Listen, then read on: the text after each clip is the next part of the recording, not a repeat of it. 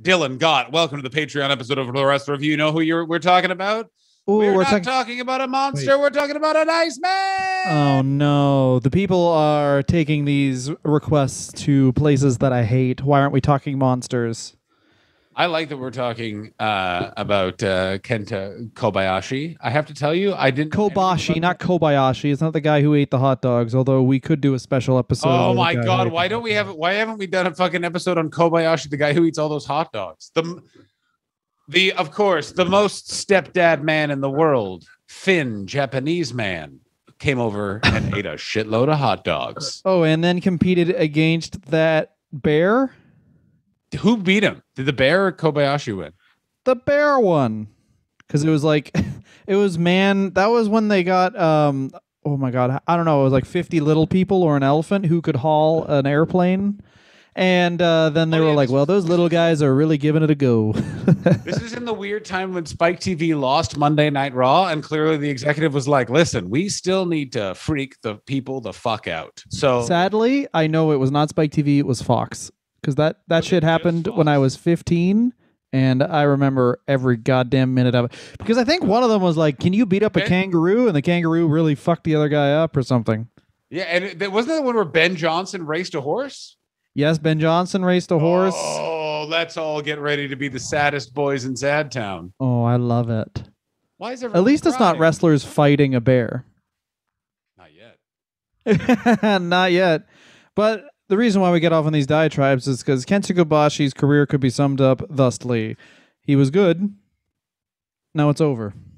Kenta Kobayashi is basically like, if it all worked out, I means Giant Baba finds you and it's just like, you're the future. What? I just want to be, you're the future. Well, this is the interesting part, is he's very much the Rock to Misawa's Stone Cold, where Misawa's always on top, and then Baba dies.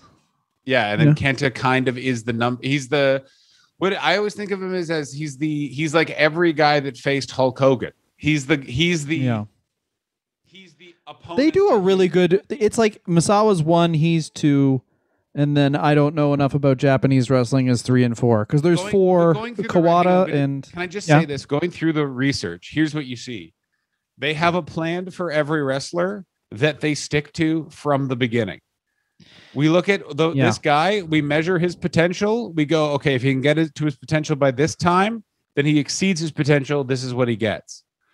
Mm-hmm. It is so logical and lovely. Like, so basically, he wants to be a wrestler. He keeps getting denied by the All Japan dojo for training. He finally meets Giant Baba. Giant Baba is like, this is a stocky man. I'll look good beating. Get him some trunks. Exactly. He comes in and they literally map it out of, you're going to come in. And it's so good. You're going to come in, you're going to lose every match, but every match you're going to show subtle improvement. Now, this is pointed out in the research. And by the way, this is going to be our least fun episode ever, because I just wrestle nerded out about this guy, because I just understood why Japanese wrestling has come to the forefront, is because it's the only wrestling that still makes sense. Yeah, and it also makes you pissed off because the reason why they can do these long storylines with Kobashi and with Misawa is because they're like, okay, we have these guys under contract until the day I fucking die. And the thing that makes you upset is if they could do the exact same thing in WWE, where it's like, yeah, we're the only people with money. If they wanted to, they could have been like, all right, Seth Rollins going to come in the Shield, and if things go well, here's where he'll be in 2 years time, 3 years time, 3 years, 5 years, and 10, right? And they clearly did that with Kobashi, because like you said, he loses 63 matches in a row, and he finally gets his victory over some jobber. Mitch Snow. They bring in a guy from the NWA to job out to him. He always talked about how Mike Tyson was his inspiration to get into the ring. And it's a very interesting thing of, he is all of the good qualities of Mike Tyson, none of the bad. Fiery, explosive performer, incredibly interesting and intriguing to see in the ring. Does not and never has done the bad thing, or befriended Don King, or done so much cocaine that he thought porno was just regular TV. Yeah, he never bought a tiger and then just made it attack Robin Givens. It's the porno that he thought was regular TV, is one of those things where you're like, that's not the worst thing Mike Tyson did, but that's the thing where you're like, oh, that's the level Mike Tyson was at? We all live in fear. Well, when you're a mafia enforcer by the time you're 12, Mike Tyson, good lord. Yeah. Kent Kobashi, though, is so funny, though, because you're right. All of his role models could be seen as legitimately evil, but then he just like turns out and takes the best from any situation. Because in 1989, he also gets taken under the Road Warrior's wing and taught to work out the Road Warrior way, which means, hey, while you're doing steroids, there's more steroids. If this was a gimmick, like if this was done for television, or Road Warrior Hawk was just like, I gotta kill a guy. And they were like, well, don't kill this guy, but hurt him. And he was like, okay. And then Kenta was like, you don't pain is my meditation. My name is Kenta. Like he just seems like Kenta's such a career it's basically like, are you an ordinary white guy who hates everyone in Japan because you grew up in the 50s and just keep muttering weird slurs about Ike? Yep. Well, time to meet Kenta. He's your best friend. I will say this: if anyone has listened to the latest Dan Carlin entire series, I have not. I'm saving it for a big car ride. I have. Ooh, well, you will appreciate why everyone hated the Japanese so much from that era. Because let's just say this: they didn't fight fair. They just did not. Oh no, not fight fair, but like obviously they were way outnumbered, and they were signed up for a war that they could have never won in the first place. But you really understand, and any man who came of age in the 70s who like, you're buying a Honda, you don't care about me, and starts wailing. You understand why. But anyway, Imperial Japan was a real son of a bitch. Also, if you really, what's very fun about Southeast Asia is all those countries, especially if you talk to the old people, fucking hate each other, and you're like, I wonder why. And you open one history book, and it's so insane. The book actually screams at you. I hold the screams of millions. But anyway, it's so funny, and I wish I was this type of person. We would be both way better off if we were like this man, where it's like he meets the Road Warriors, and they're doing blow and punching walls, and then he looks at them and goes, they seem to be in good shape. I should probably ask them how to work out. Yeah. And then he's sees Mike Tyson, and Mike Tyson's like on top of a mountain beating someone to death, and he's like, that man's quite determined to get to the top of that mountain. I probably should take the determination of that man and mix it with me. Kenta only sees the positive and how it relates back. It's crazy. Like it's always just sort of like Kenta could meet Ted Bundy and be like, that man knows how to talk. That guy really goes for what he wants in life, and he doesn't Ted Bundy, care. hell of a promo. Well, that's the other thing about this guy. Osama bin Laden, organized. I want to say that I was totally one of these guys in 2005 who was like, I love Kobashi and had seen one match. But I can totally see why American wrestling fans, if you're just getting in Japanese wrestling, cling to Kobashi over Misawa, because Misawa looks like a grilled cheese you threw on the ground, and Kobashi is like what we're used to seeing physique-wise out of a wrestler. Like he's a big, poofy boy. I also like about Kobashi is that when he comes to America for those Ring of Honor matches, he doesn't know how to put his hands up. He was clearly told, like, oh, in North America, you acknowledge the crowd. And so when he walks out for that first match against Samoa Joe, like it's basically like, hello, my name is Wrestler. Like he's it's so like he's sort of awkward and weird. But fuck me, can he fucking wrestle? Like, holy shit, shit. All you need to know about this guy is 23 5-star matches from Meltzer, which, I mean, 5 stars is whatever from Count the Pennies Dave. Enough. But Christopher Hobson says so many good things in this. But basically this Dave Meltzer, who I believe loves this man more than his children, states he had to keep an eye on Kobashi while he was still being trained by older wrestlers. But he's talking about Giant Baba. Giant Baba apparently always saw this future for Kenta and basically road mapped it. He was trained by Dory Funk Jr., Giant Baba, Kazuhiro Sonata, and I don't know how to pronounce this last name, and I feel very bad about it. Matsunobu that is Bill Fuji? Smith. Oh, you're right. It is George South. But he basically is this very amazing mix. So he gets very much a grounded Japanese style, but always kind of works with those nice North American flares. And also clearly throughout his career is seeking out North American wrestlers to pick up the little things that draw in the Japanese crowd. Particularly his relationship with Stan Hansen, which if you look at it in the ring is like, well, there's the time that Stan Hansen just broke his arm because Stan Hansen's a blind man. But they also have this long, beautiful, drawn-out story of how Kenta learns the lariat and brings that to Japan and has a Japanese wrestler doing it. And you're like, this fucking guy he's just a nice boy. And he also like, well, the whole Hansen storyline is, I mean, if you're this deep into wrestling, you know, but he loses to Hansen tons of times, gradually, just like his other losing streak, gradually getting closer and closer. And there's a really great match where it's like Kobashi has him, I think it's 93. It's on YouTube. If you just look up Stan Hansen, Kenta Kobashi on YouTube, it's 30 minutes of Kobashi murdering him, and the crowd is totally like, oh my God, this is when it's going to happen. And then Hansen hits him with a lariat, and then it's over. And it really also makes you think like the lariat may be the best finishing move of all time, because Randy Orton, the RKO from anywhere, it's like if you're a jobber, Hansen will like line it up and knock you over, but if you're top of the card, then all he just goes like, you're dead. And it's such a quick move. You can do it till he's 100. The thing with the lariat too is he could do it right now. I guarantee he's doing it to someone in a fucking Shoney's right now. Lariat. Yeah, he's just like, I'll take down this tree. Oh, now I get to fuck it. Yeah, here's the thing you gotta remember about me. I never had my match with Hulk Hogan because he wouldn't beat me in a fucking fill this fucking bucket full of piss after drinking contest. So you drink piss. But it is harder to watch Japanese wrestling sometimes because it's like, oh, this big intimidating Dr. Death. And Japanese wrestling? Did I? Yeah. I hope I didn't. Japanese wrestling. It's hard to watch Japanese wrestling. Japanese wrestling? It's the type of, I listen to rap instead of listening to the commentary. That's what I do. So you put on the match and then you just put on Up in Here by DMX on repeat? Oh, well, no, it's not good rap. I listen to Maestro Fresh West. Oh, fuck. I don't even know who that is, and I hate him.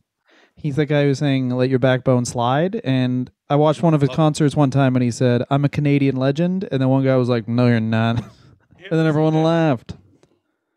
And he has one song about how kids wear their goddamn pants too low. Oh, good. I love, there was a real great moment in society that like 2000s time, that post 9/11 era was big for two reasons. One, getting people to go support the war in Iraq. Two, trousers are being worn too low, for God's sake. Yeah. You better salute those firemen. First thing they like is tight pants. But he really did start working out a lot, and then that gained him. And honestly, his entire career, Kobashi's, is his guaranteed. I mean, maybe this is probably giving Baba way too much credit, but this guy has to try out over and over again for All Japan, and he's like, well, this guy is resilient. His entire character will be that he's resilient. But it's weird that he's the resilient underdog who's clearly bigger than all these dudes. It's resilient, but it's again how they do it is again having those like eras of having him do all of those matches with Stan Hansen, like who he's put up against and stuff like that is like it's underdogs in different ways. You know what I mean? Like the thing with Japanese wrestling I like is it's just like stick to the plan. Exactly. You know but they pick good horses. Like the Misawa one, I'm sure we'll do an episode on Misawa eventually. And the way they push Misawa of like the greatest unmasking in history, where it's just like, I've had enough of this fucking mask. My name's Mitsuharu Misawa. I'm going to beat you. And then he does beat Jumbo Tsuruta.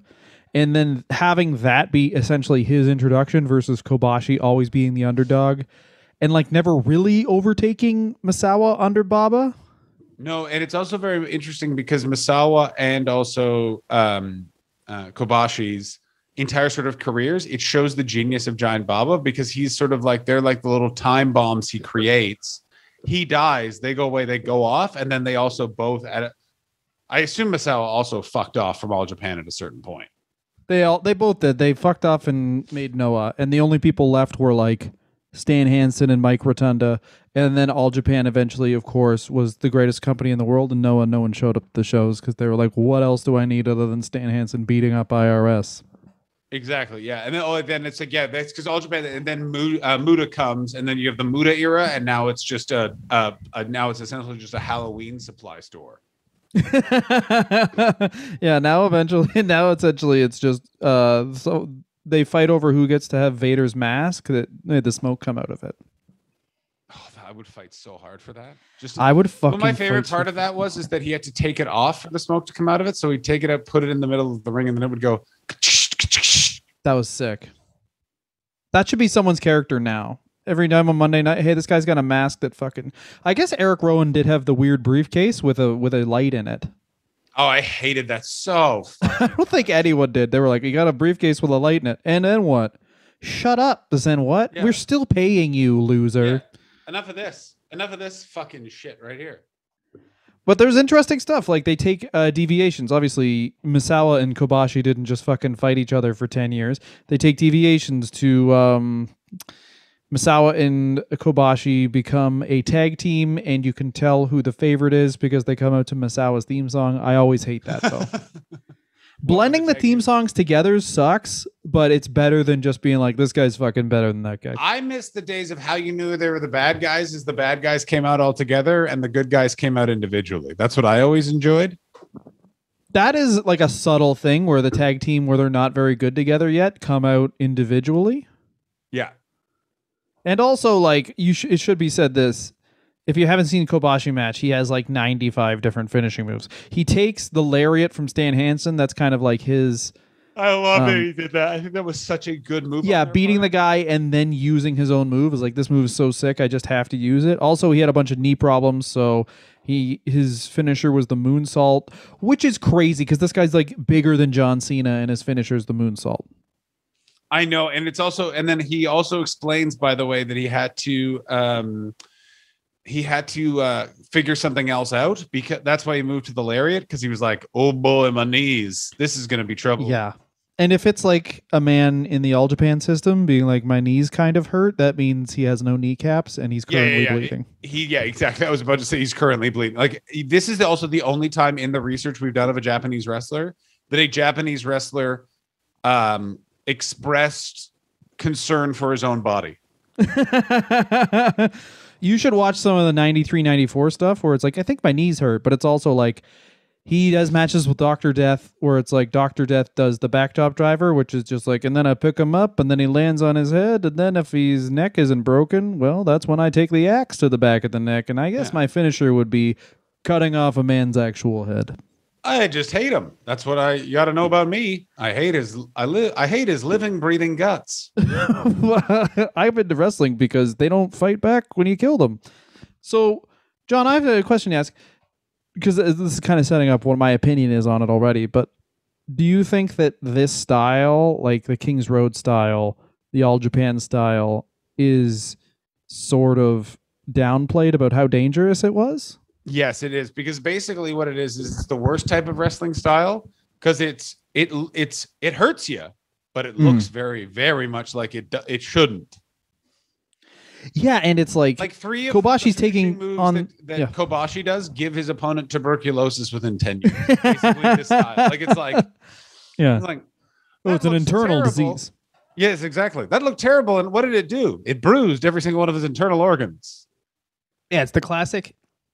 Hit them as hard as you can, but in the chest. But then they're just like, that's boring. Let's hit each other in the face because we are wrestlers, and it's not fake. Ricky Steamboat, like everyone always talks about Ricky Steamboat. Ricky Steamboat always looked the stiffest, and he's not even touching you. And the sort of like almost post and then post Baba All Japan is like, it looks like they're coughing in the middle of the ring, but they're actually stabbing each other in the gallbladder. You know what might be like? I'd be interested to watch an old Cactus Jack Ricky Steamboat match, because those guys were both like very good at just pulling their punches.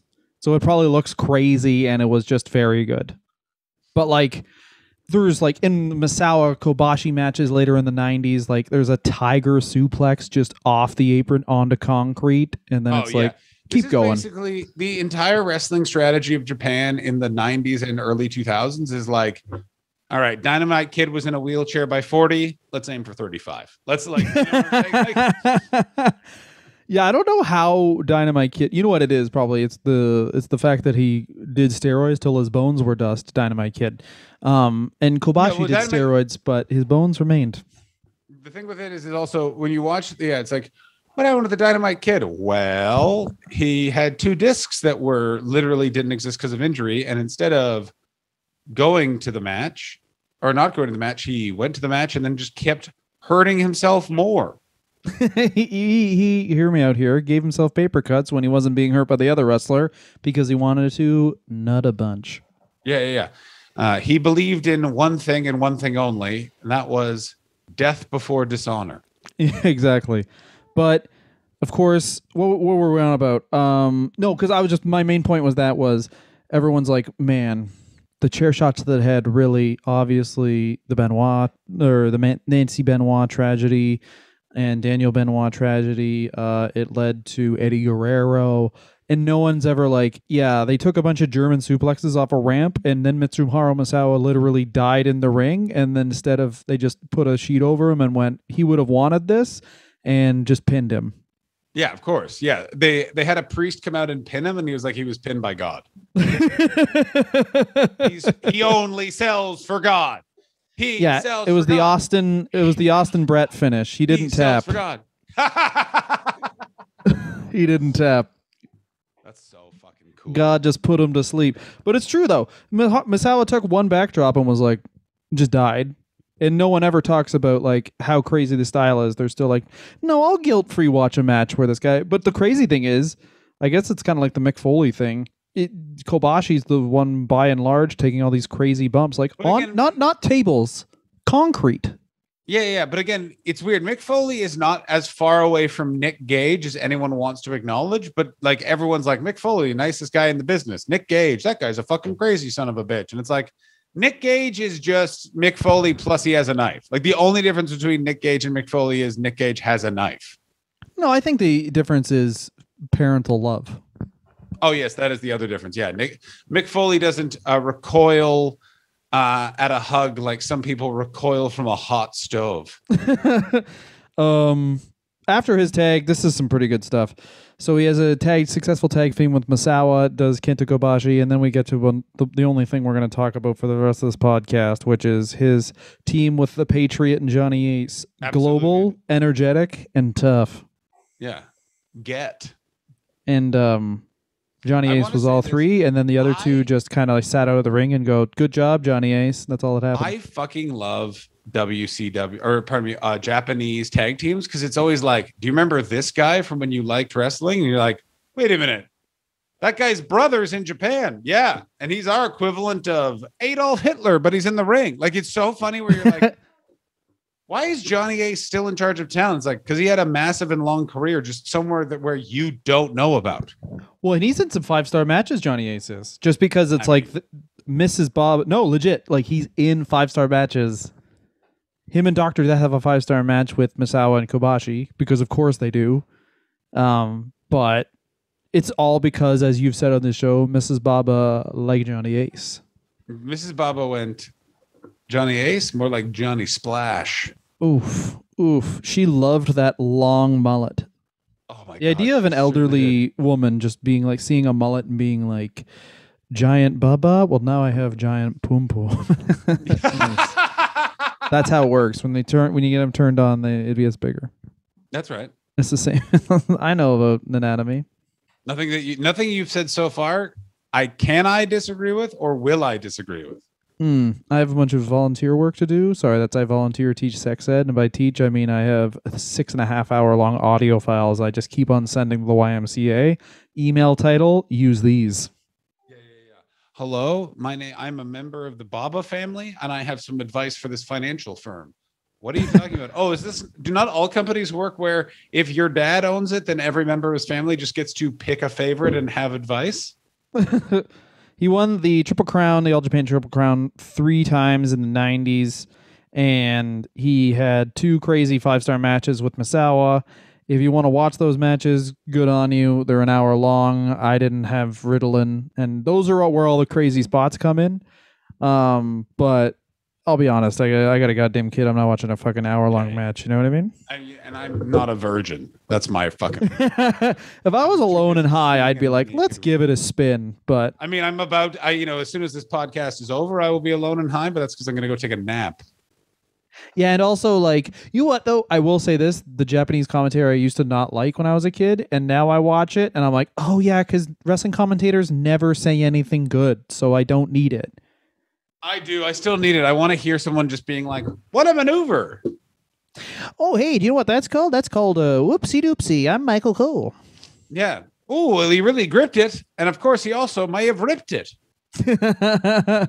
I guess I do want to have someone to remind me about KFC during a really good match. Yeah. You would just, because I like to think, I'm like, I wonder who's the guy that gets paid to watch this every day. And then you just see a guy who still has a soul patch and you're like, yep. I knew one of the sad guy from a Dueling Pianos. This is where I knew I'd find you. Yeah. That kick was almost as strong as KFC's new Zinger combo. Get him, Shawn Michaels. Also, the match is over. His career's done. 1998, of course, Kobashi turned a tag team with Jun Akiyama called Burning, which was actually also the tag team that Val Venus and Mr. Ass had. Dylan. That's why the cat left.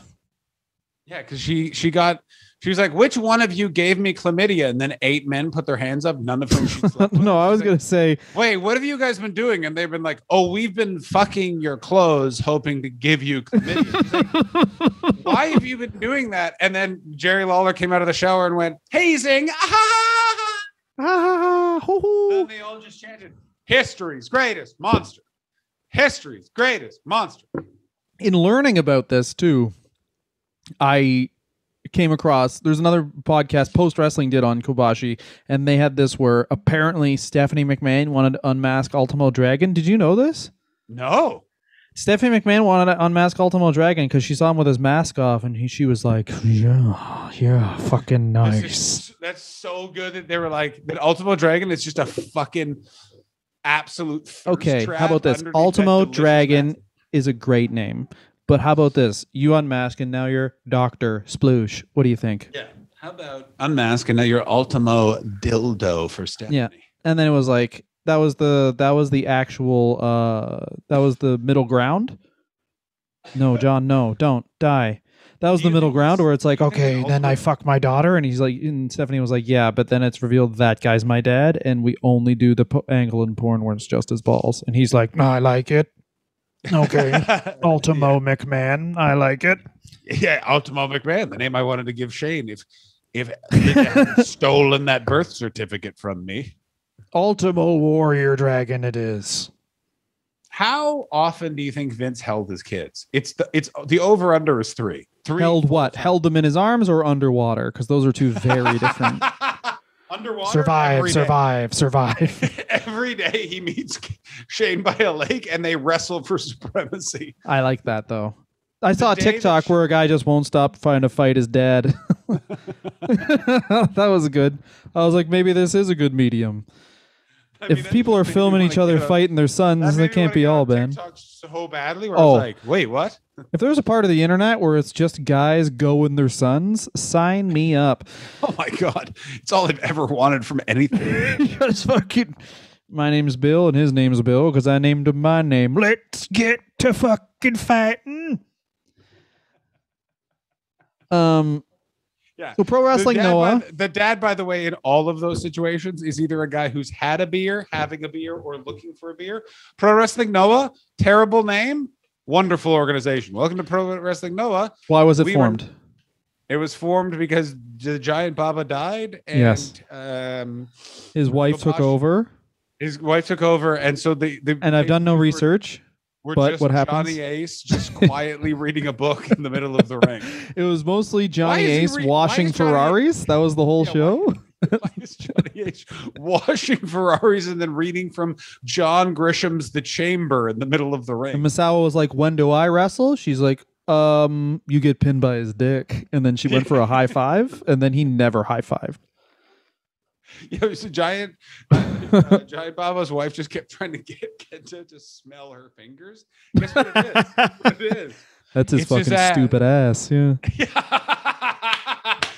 Oh, that really made my. I gave him the old shocker: 2 in the stink and 1 in his cockhole to show him Baba's boss. Yeah, I am Baba. I am Baba. Take off your pantas. So no, by this time Johnny Ace is in. I assume it's Johnny Ace was in WCW at this time, wasn't he? Because it's the year 2000. Yeah. So they would come along, Miss Baba, and she would be weeping, and they'd be like, "I know you lost your husband." He's like, "That's a stranger to me. Johnny's in WCW," and she'd be weeping. Johnny? No one is kissing my feet and also eating my pussy. Oh, yeah. Just knowing you're at the top of the card because someone finds you hot, that must have been sick. Yeah, what's better than being respected as a wrestler? That's our entire lives. That's how we made it in Yucks. Is Mark Breslin saw both of us and just went, "Garing." We got 2 Johnny Aces on our hands. Yeah, fucking call the club. I'm gonna rename these boners Yuck and Yuck. Yum and yum. So Kobashi has such a bad knee injury that he's actually out for 13 whole months. And probably the most impressive thing is insane it is that someone who invented Pro Wrestling Noah was out for an injury. There are whole matches of Pro Wrestling Noah that actually have to take place inside an ICU unit. Pretty much. And they have that really cool green ring. Also, one of the things about Noah was that they pushed junior heavyweights a lot more than All Japan did. Junior heavyweights way more like a New Japan thing. Obviously, you got Muda. Also, towards the end of All Japan, we should mention that Vader comes over after the "I'm just a fat piece of shit" era and does the last great work of his career. Yeah, against Kobashi. I'm a fat piece of shit. And he's like, "How about this? I love hamburgers still in All Japan." And then that didn't work. I'm just a fat piece of shit. I'm just a fat piece of shit. But they go over to Noah, and he has like the last great matches of his career against Misawa, Akiyama. There's like a really good tag match I remember watching from when I was a kid where Jun Akiyama puts Kobashi to sleep. Like he puts him in a guillotine and he loses the tag title because he basically looks and sees his partner being pinned, but just realizes, I hate Kobashi this much. I'll actually sacrifice the tag titles, and then that kicks off a great feud. And 23 5-star matches, sprawling fucking like 12 years. No, I think he had his first 5-star match in 1990, so it's 15 years. Yeah, he's an unprecedented, amazing wrestler. There's a reason why Dave Meltzer loves this guy, is because he is Dave Meltzer. Dave Meltzer is told one thing about each wrestler, and if that wrestler doesn't live up to that, then Dave Meltzer is eternally disappointed. And Dave Meltzer was told by someone like, "This guy's resilient and he'll be around for a while," and that's exactly what happened with Kenta Kobashi. And so Dave Meltzer's just like, "This is what I was told would happen, and I'm so pleased about it." Yeah, and at some point he comes up with the Burning Hammer, which is the coolest finishing move. Just a reverse Death Valley Driver, but it's in Japan, so it's like, you're okay if I just drop you directly on your head and risk your life, and everyone's like, yeah. Did he also come up with the GTS, or that was someone else? No, that was Kenta, full stop. And it was also like, this is more just Japanese booking style that was cool, but there's ways to lose to him, where it's like now in the WWE, you have a million finishers, and this guy's only good because he lost to like the 7th attitude adjustment.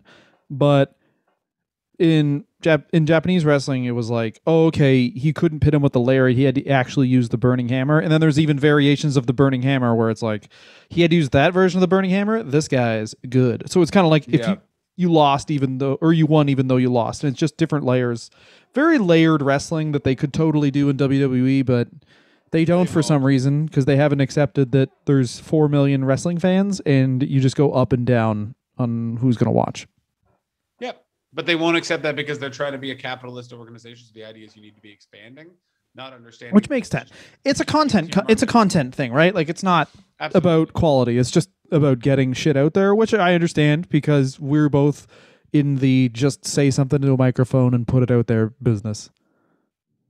Bottom line, all our teachers were wrong as kids. It is totally about quantity over quality now. It absolutely is, especially when it comes to Kenta matches, because they're all quality. So now you just want. They really are. I mean, you could just throw a fucking dart at a board. Just because it's a 5-star match doesn't mean. And then you get like all these guys on different. The thing that's weird about wrestling is all 5-star matches are literally determined by one guy who stole the metric system off another guy and that guy's friend. The friend, by the way, will not appear or acknowledge any of this in public. Who is it? Jim Cornette and a guy named Weasel Dooley. are who came up with the Wrestler Observer star rating system. Weasel Dooley. They came up with it, and then Dave Meltzer heard about it, asked, "Can I use this in the Observer?" And Jim Cornette said yes. It's crazy that Jim Cornette and Dave Meltzer, like, I guess it just shows you how age works, where it's like some guys just adjust, and Dave Meltzer just like, you know, I mean, for all the things we make fun of him, he's looking great. He's got a family, and Jim Cornette lives in a mountain of dildos and just screams, "Why isn't this like Tommy Rich?" into a microphone. Yeah. Tommy Rich should have fucking beat him. And it's also weird that guys like Cornette don't love this era of All Japan, because it's exactly what they want out of wrestling. It's just they're not white people, so he's pissed. To be reductive. Yeah. But yeah, I mean, it's amazing. Once again, Kenta goes to Noah. Noah then established itself as a third promotion. What I just want to go to is like, this guy literally, he grew up, saw Mike Tyson, wanted to be the Mike Tyson of wrestling, and was so much more. He was a pioneer. He created his own company. He then is sort of like this eternal legend in Japan. He retires from Noah and kind of then just goes on to be a figure around Japanese wrestling. Oh, he also beat Japanese cancer politics. and then was like, "I'll be back on this day," and was. Yeah, he is still a wrestler, so there is some stuff he's going to do that's insane. Maybe just don't worry about coming back to the ring if you have cancer. Just maybe cancer. No. He wrestled for a couple more years, and Japan has I gave cancer the burning hammer. I mean, and Japanese wrestling has this really great way of like, oh, you're starting to get injured, we'll just put you in tag matches at the top of the card because people want to see you, but you can't really wrestle anymore. And he does that till 2013 when he just gets out of wrestling. And now, of course, we don't know that much about Japanese pop culture. There may be shoot interviews about Japanese wrestlers where they're like, "Oh, Kenta Kobashi? You mean the guy who stole my car and sunk it just to say, haha, now you have less?" He might be that kind of trash bag, but it seems like he's just a guy who got married after wrestling and had a kid. Yeah, it's basically like he lived his entire dream, and now it's like, now to live my next dream, raising a reasonable adult. And then, of course, fielding prank phone calls from Stan Hansen and Terry Funk. I think it's crazy. I guess to get to best and worst, I mean, I think it's crazy. Here's the best thing about Kenta. Everything. Here's the worst thing. That the wrestling industry only has one of this very nice man. Though I'd say the worst thing is that in the 90s, wrestling wasn't like it is now, because you just would have got like a long run of him in WCW being treated as an equal to like whoever the top star, Sting. Like him and Sting would have had like 90-minute matches. I just want to know the story of him when he did his run of Ring of Honor, because I sort of just assumed he was a lesser than, or it was a low point in his career, but he's a huge fucking deal in Japan. And then he comes over to Ring of Honor and he's wrestling at an Elks Lodge. Like, it's this like weird thing where I'm like, I think he's just doing it for love of the game. No, he was doing it because they were like, okay, we're going to start. Ring of Honor and Noah had this working relationship, and that started. I mean, if you want to be from Misawa and Kobashi, I'm so sorry, everyone, that this is not the funniest episode. This is just a wrestling episode of the thing, but that's why it's Patreon, so it's for the fucking full cuck nerds. Here's the thing with it, though, is I understand, but why is Noah, who's the third in this like artistically brilliant, like lauded critically organization, is working with Ring of Honor? Well, they took over. Noah totally took over. They took over All Japan, and then New Japan was in that like Inoki system where they were like, oh, everyone has to be in MMA. Oh, it turns out we all lost. Oh yeah, this was like the weird ass time for Japanese wrestling where All Japan. Yeah, this is when they made Dr. Death fight a kickboxer, and Dr. Death got murdered. Yeah. You want to see something real sad? It's just like your dad's friend who always brought steaks got knocked dead today. Yeah, because this is the time when like the Yakuza were like, we can't seem to infiltrate wrestling. Let's make Pride. Pride is the biggest thing. Everyone's trying to be Pride because Antonio Inoki is so weird. Antonio Inoki makes Vince McMahon look like the most humble man in the world. Do you understand that Antonio Inoki was like, I might lose my political seat. I better get North Korea to threaten 200,000 people. Like, you know what I mean? Like, so very insane. Good stuff. Well, you just want to keep going up and up and up. And there's people like Kobashi who are just like, yeah, wrestling's fun. Now I'm lying down. Yeah. But why did they do that? They did that because Noah and ROH had a great working agreement for a long time that, of course, went on the sidelines for various times and then got started up again by New Japan. If you want to be one of those people. Like, as far as Japanese wrestlers actually coming over to America and being like the main event and on the marquee, Kobashi kind of started that with Samoa Joe, where it was like he came in, everyone knew he was going to win, and Samoa Joe was in TNA at the time, so it didn't really matter. But it was really first dip in the pool of that. I know, and just how they did it was so fascinating. I'm. And you're right, though. The Elks Lodge thing was jarring because I was always told like Kobashi's this really huge star. Yeah, I know, and that thing, and then you're like, but yeah, and then he's like in the ECW thing where it's like, well, Steve Carino could sell at that place, like. Yeah, but it's like, no. I've seen Easy Money main event this place, and why is this different? That was an exceptional match, and how dare you insult? Easy Money wasn't bad. I think, yeah, thank you. I've always been more of a Kid Cash man myself. How great must it have been for those old ECW guys on the way out? They get to be ECW guys and just make a bit more money. Great. Yeah, Kid Cash, I guarantee he was making $1,000 a weekend for like 8 years because he like did a couple of moves off a ring rope. Oh, buddy, and he was in TNA and he was great in TNA. The TNA X division will go down as like not the opposite, but like the same, just as a waste. Just like the fact that like they had work rate like the 90s Japanese, obviously not as good, but like really good work rate. But the storyline was like, all right, you want his bike, but his bike is a girl, and the girl is trying to suck you off and she's your sister. Here's what it is. Here's the match. You guys are both at home asleep. You have dreams about each other. We see the dream. You wrestle. Yeah, it's the Nightmare on Elm Street match. Yeah. How do you do that? Oh, I'm Vince Russo, bro. I think if we put cameras up to your ears, we'll be able to see your dreams. How about this? We shove you guys in a washing machine. That's the match. No cameras. We just hear the washing machine. How about this? You've been shrunk by a shrink ray. Yeah. Yeah, I just get very tired and then I go to bed and you guys tuck me in. And that's the whole fucking match. How does that sound, you little fucks? You tucking me in, you fuck. You fucking losers. All right, that's the end of this little show. And we have many more. We just got a reflush with patron askings. By the way, everyone who does subscribe to Patreon, this really helps, and we really appreciate it, and I love you.